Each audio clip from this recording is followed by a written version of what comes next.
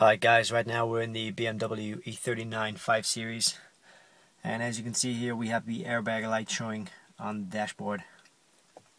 Now, the tool we're going to use to diagnose the airbag light and remove it is the Autel EU702, and as you can see here it covers other vehicles like Volvo, Mini, Audi, Opel, Mercedes, BMW and VW. So this is the tool itself here, and what we're going to do is just select from the options list here. Hope you can see that it's BMW.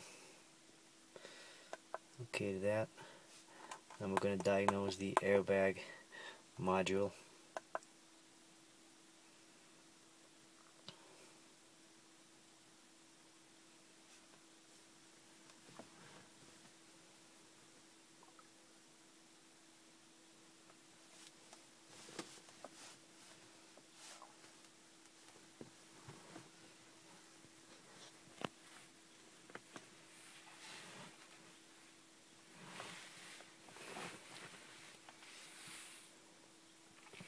There we go. So what we're going to do here is just read the code. So it's telling us here that we have two codes. The first one is 03, belt tensioner, front passenger, and the next code is code 112, seat occupancy detector. So it sounds to me like it's a connection underneath the passenger seat. So we're going to check that out, and we'll come back and see if we can clear the code and clear the airbag light.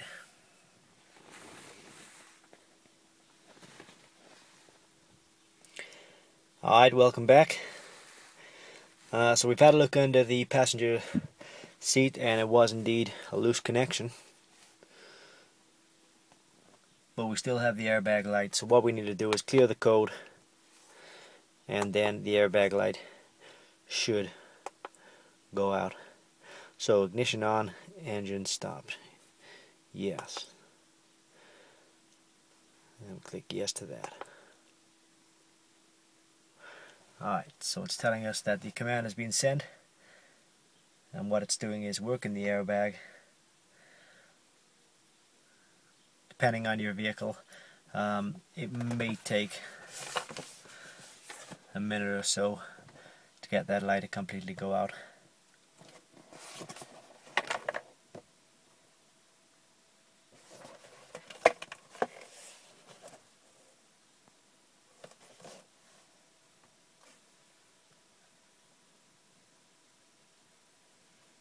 Alright, there it is. So it looks like the airbag light has completely gone out, and as I say, it's all thanks to the Maxi Diag EU702.